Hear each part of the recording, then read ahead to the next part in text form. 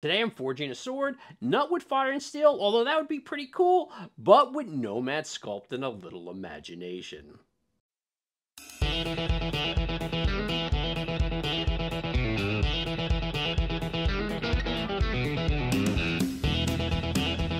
Whether you're designing a life-size prop for your next cosplay or a sword for your 32mm rogue that you're designing, I'm going to show you how to do it.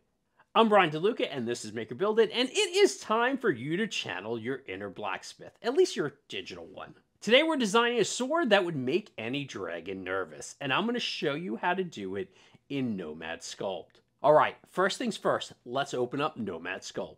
So we're going to open Nomad Sculpt and add a tube. Now we're going to stretch the tube out to about 30 of these units. Now you see here, there are the bigger units and then there are the small units with inside of it. It almost doesn't matter because Nomad Sculpt doesn't have a direct unit of measurement such as inches or millimeters. It's just units. And right now we're going to use the subunits. And we're going to stretch the tube out to about 30. Now what that really represents is about roughly a 30-inch blade because we're using these as inch units. Now we're going to take the top of the tube and we're going to bring it to a point. And we're going to take the bottom and we're going to bring that in also to be the bottom of the blade. And if you think about it, structurally, we would probably want that to be 3, maybe 4 units wide. Now, obviously, it looks like a big spike right now. So we're going to add another unit. We're going to click on the center line. And then we're going to draw the blade out to the width we want at the upper part of the blade. Now, you can do this anywhere, or you can make your blade have different shapes to it. But right now, you can see it's just sort of like a giant spike. So what we're going to need to do now is we're going to need to change the profile of the blade. We're just going to come up top and we're going to click on profile. Once we open up the profile, we're going to be able to modify the profile of the blade. If we see here right now, it is set as a square. Now what we're going to do is on each division, so we put 3 dots, we have our first, second, and third, we're going to do the same thing. We're going to move the dots in order to make a diamond shape. Now remember to keep them uniform, so keep them on the same grid pattern. That way your blade will be uniform throughout. Now you can see it changed only one part of the blade. We're going to just repeat the same step over and over until we get all 3 parts of the blade the same. And every sword needs a fuller because today we are digital dwarven blacksmiths. So what we're going to do is we're going to go to profile and we're going to click in between the 2 dots. And now you see it made another sort of V shape. But if you click that center dot and turn it from black to white, it will actually make a rounded shape. And now we have more of a traditional fuller that's on a sword. And we're just going to repeat this process over and over again. Next is the easy part. We need to make the handle. We're going to start by taking a cylinder and we're going to hollow that cylinder out. Once that's done, and we're going to split the cylinder, and we're going to get rid of the top half in order to make our guard.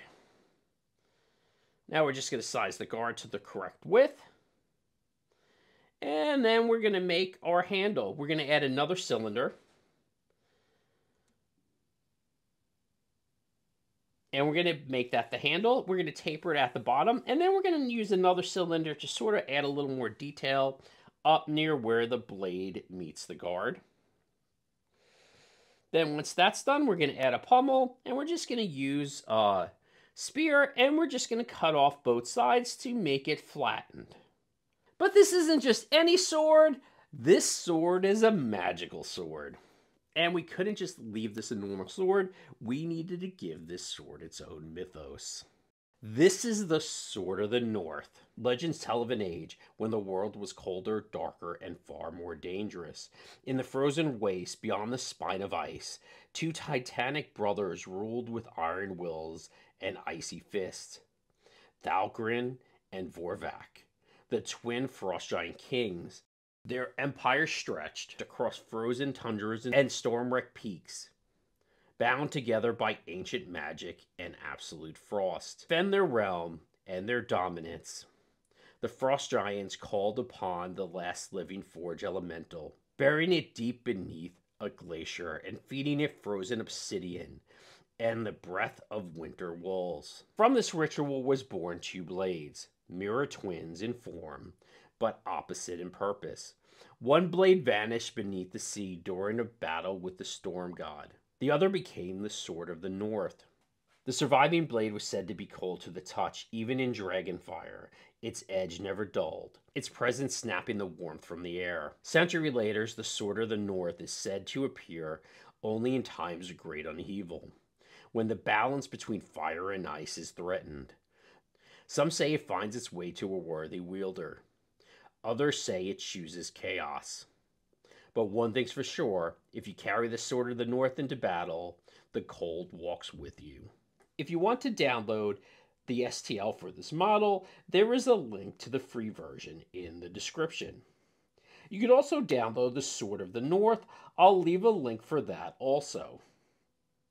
And that's it. Now you have a sword built for a hero or a villain. Hey, I don't judge. And all you have to do is now print it and paint it, which we still got to do here, and you're bringing your fantasy sword to life. If you design one, tag me in it, because I would love to see what you created. For more on 3D printing, DIY, or maker projects, make sure you like and follow Maker Build It, and remember, keep on making.